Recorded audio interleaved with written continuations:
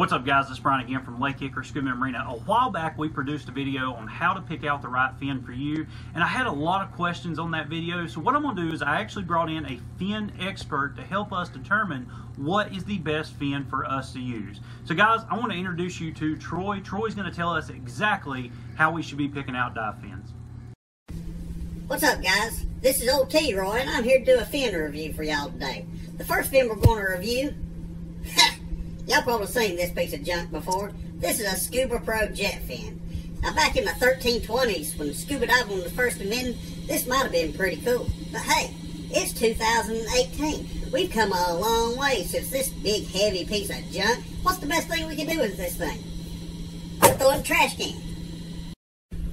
Alright, so the next fin we have that we're going to do a review on is this right here. Ha! Look at this crazy thing. This is what people call a split fin. I'll tell you what, I took this fin to the pool. I was going to see just how efficient these were. Everybody say they're real efficient. So I took it, I put them on my feet, and I went from one end of the pool to the other, and it took me 14,364 kick cycles to get from one end of the pool to the other. That's just too much. If I have a fin, I want something that's going to move me. So we're going to put this in here, right beside the jet fin, right in the trash can. Alright guys, next up we have this Maer's Extreme fin. Now I don't know if you've heard about these. First of all, let's go ahead and cover one thing.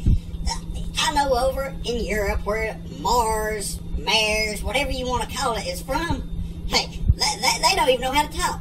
M-A-R-E-S, here down south, spells Maer's, and that's what we're going to call it. But this fin here, let's talk about this fin. It's supposed to be the best of both worlds. It's supposed to be as efficient as a split fin, but yet have the power of the jet fin. But hey, you know what? I wouldn't even put this thing on my foot. Look what color this thing is. Now, what kind of man would wear something like this? So you know what we're going to do with it? Right beside the split fin, right beside the jet fin, right in the trash can. Alright guys, so we've talked about 3 different kinds of fins that you don't want to wear. You don't want a Maer's Extreme, you don't want the split fin, and of course you don't want that piece of junk Scuba Pro jet fin. Hey, let's get real. All you really need is a shoe, some duct tape, and a 2x6. Bam! Check it out. It don't get any better than this, guys. I mean, think about it. Not only can you do this in a 2x6, you can do it in a 2x10. And for y'all that have the weak calf muscles, go for the 2x4. Any length you want. This fin here, I've got a total of $2.15 in it. These other fins, they can be upwards of $200 a pair. I'm just not into paying all that. And besides that, you come out of the water, somebody's laughing at you because you got these goofy looking things on. Hey, kick them upside the head, leave them laying there. Hey guys, this is T-Roy. I appreciate you watching. Hope you learned something.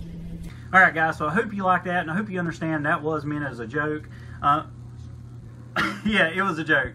Guys, when you pick out a dive fin, please make sure you pick out the right fin for you. Try not to be pressured one way or the other by necessarily what your instructor wears or by what your dive buddies wear. Pick out the fin that works best for you. If you have some type of handicap and you don't have a lot of leg strength, go with that lighter style fin. Use the technologies that's built in the fin to help you prepare yourself through the water. Maybe you do need a heavier style fin because maybe you're in a dry suit. Maybe you're fighting a current. Maybe you're in that cave environment. There's different fins for different scenarios. There's not going to be that one magical fin that works for everything. So it is okay to own several sets of fins. Guys, if you like this video, or if you got any questions on any of the fins you saw in the video, simply put it down in the comment section below. There'll be several links in the description for these fins. It'll take you to that manufacturer's website where you can read on it, see what colors it comes in, see how much that fin weighs. Check out those links for me. Do me another huge favor. Hit that like button for me and share this video with as many people as you can. Guys, I really appreciate you watching this video. If you got any questions, simply put it down in the comment section below. As always, make sure you follow us on Instagram and Twitter. Like us on Facebook. Pin us on Pinterest. Subscribe to us here on YouTube. And as always, guys, we appreciate your business.